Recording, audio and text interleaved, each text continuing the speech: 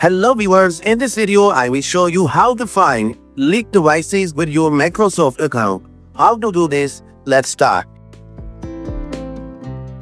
Click on your profile icon, profile picture and go to My Microsoft account.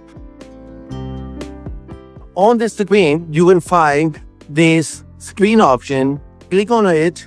Now scroll down this page.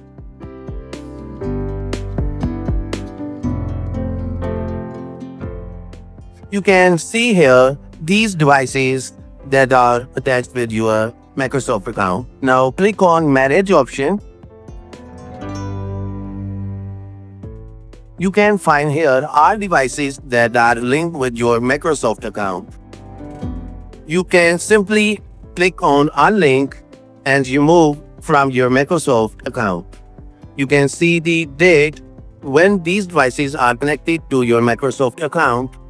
Also, this video will be helpful for you. See you another video. Goodbye.